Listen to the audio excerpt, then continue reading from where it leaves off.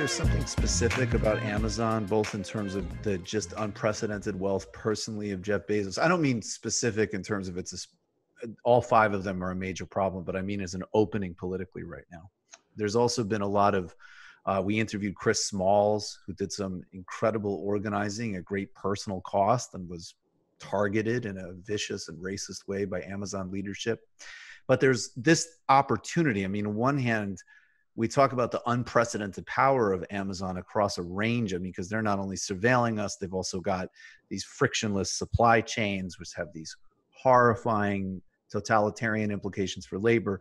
But then on the flip side, and Dustin Guastalla, who's a labor organizer, pointed this out to us, like, well, yeah, that's totally true. And it's very dangerous and damaging. But also, they've got, unlike, say, Google, they've got thousands of people in factories in the United States and Europe, as an example, that could coordinate, that could, and a growing public attention, maybe even just around something as kind of tabloid as that $1 trillion mark. I mean, that is a new, we've culturally gotten used to the ideas of billionaires, which we shouldn't, but trillion that's like a whole other ask of people. I think that's going to be one of the big issues of the next decade. It's got to become one. I mean, I think that in communication, there are three great issues that are going to be at the center of politics. One is dealing with that cartel and control over access to the internet. We got to get rid of them, make it like the post office.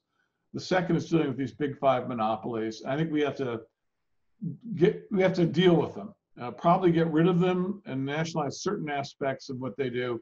But there's not a simple solution, but that amount of economic power and wealth is unacceptable any way you slice it. It's got to be dealt with. It's too much. And now they're, like you said, the old days of the CEO playing hacky sack with his multicultural workers in the parking lot at lunchtime, those glory days. That's, now we're the Peter Thiels of the world who have big contracts with the Pentagon, who are like the richest people in the world, who buy and sell politicians like you probably did baseball cards 25 years ago. That's the reality of these people. And the next generation's they're capitalists. Capitalism trumps hippie at that level. So we're gonna have to deal with them. And then the third area is one we haven't talked about, which is the complete collapse of journalism as a commercially viable institution, not just in the United States, but it's a global phenomenon. The commercial system of journalism is dead. And we have very few working journalists today per capita in the United States compared to a generation ago. And what few remain are all on death watch right now because of the economy. And we're testing a theory. Can you actually have a functional society if people have no means of information to know what's going on? We're testing that theory. They're going to rely on Twitter and tweets from people to tell them how they should feel. Awful. By the way, I framed that rhetorical question. You know my answer. And one of the nice things about American history and about democratic theory is that you don't have to be an expert to understand really early on. Everyone who's ever dealt seriously with how to have a self-governing society has made having an independent, functional, credible information system, journalism, as mandatory. It wasn't like, hey, maybe we'll luck out and get one. No, it's like, if you don't have that, nothing else can work. That's the oxygen of a free society, of a functional society. And we really don't have that oxygen now. We just have farts in the air for the most part, but very little oxygen. What's the strategy for that? Well, I think the problem with journalism is why the commercial model is failed.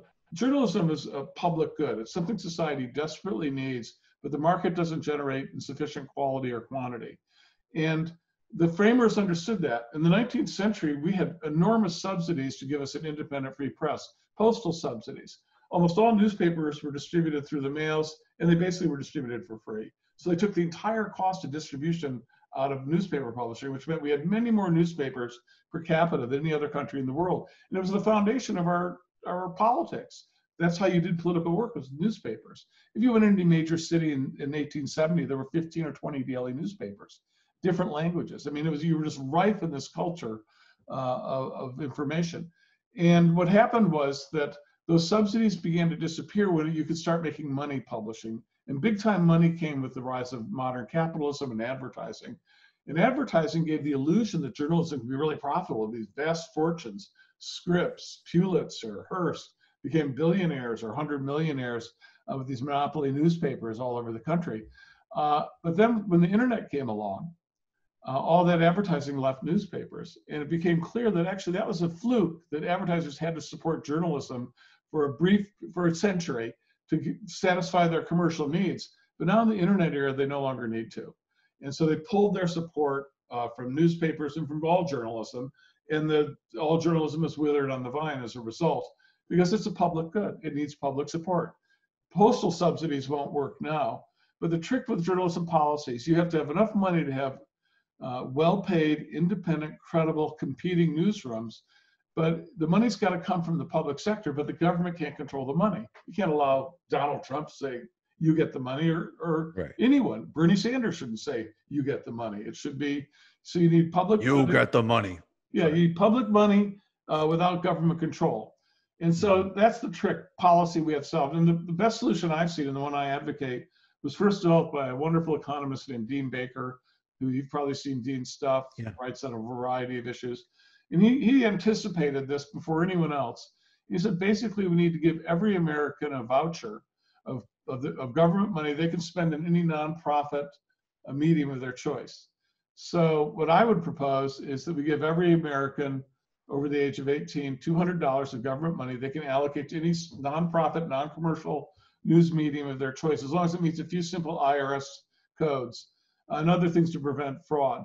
And and I think it's going to catch on. It's now, because especially with what's happened with the Black Lives Matters protests that have been going on, because one of the crises in the African American community in rural America is what we call a news desert, something that didn't really exist 50 years ago. Now the whole country's a news desert. That's an area that has no functional reporting covering the local politics, none. Right. There literally are huge chunks of America where there is no journalism whatsoever.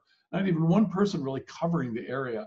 Neighborhoods, communities, inner suburbs and cities, no one's covering them. And so what this would do, if everyone had, say, $200, everyone over 18, $200, they could allocate to any nonprofit medium, it would mean, let's say you live in New York, take it.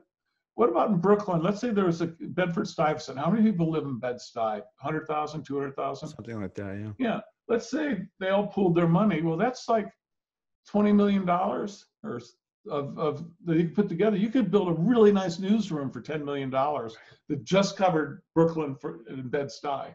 And then, it'd be very competitive, because if they screwed up and didn't do a good job, the next year people would give their grant to someone else. But it would be controlled by individuals. They wouldn't have to give if they want. They picked who got the money.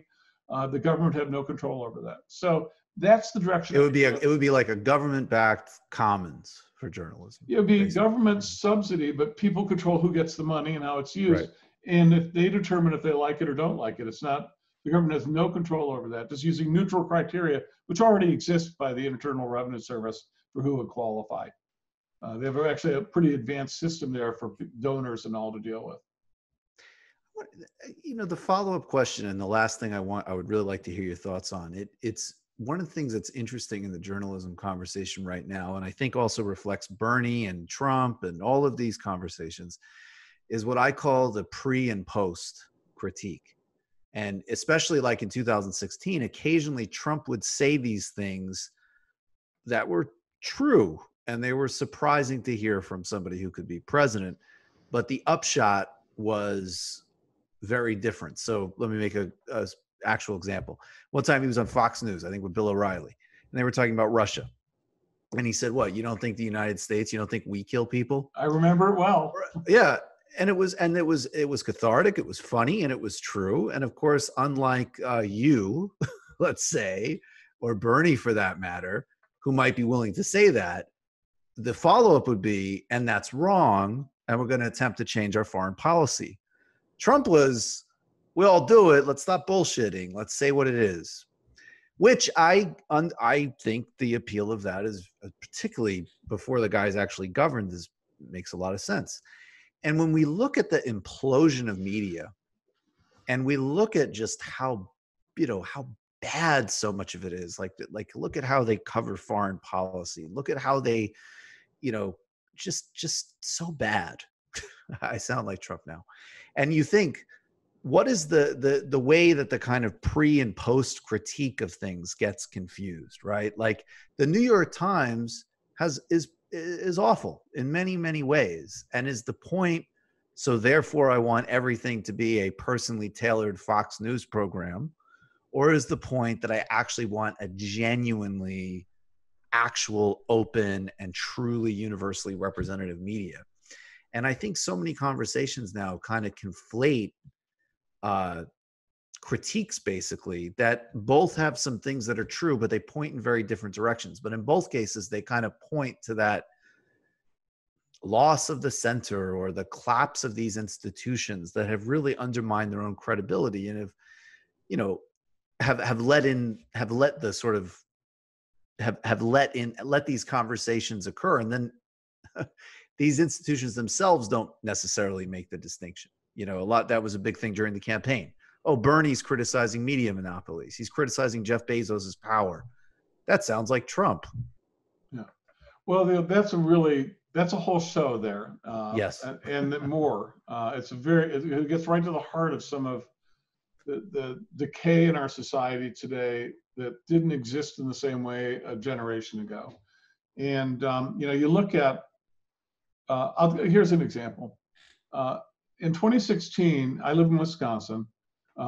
Trump spent a lot of money advertising in Wisconsin, Michigan, Pennsylvania. When they realized they had a chance to win here, they funneled a lot of ads here in the last 2 or 3 weeks of the campaign for Election Day. Hillary was doing nothing here. She was convinced she was going to win. She's planning her award speech or victory speech or something. Didn't campaign here at all. Well, on TV, if you were to watch a Trump ad in those last few weeks, with the exception of a relatively brief segment of it that would be about immigrants, the rest of it was a Bernie ad. It was about corruption, money and politics, politicians who don't care about you, crazy wars that make no sense. It was a Bernie ad. That's what he ran on. And he didn't run on, let's balance the budget, cut Social Security, get rid of public education. None of that stuff. He ran a Bernie ad, except for the immigration stuff. That was just one nod. Right. And the point is that right-wing populist movements are not traditional conservatives. They are, in their pure form, fascist.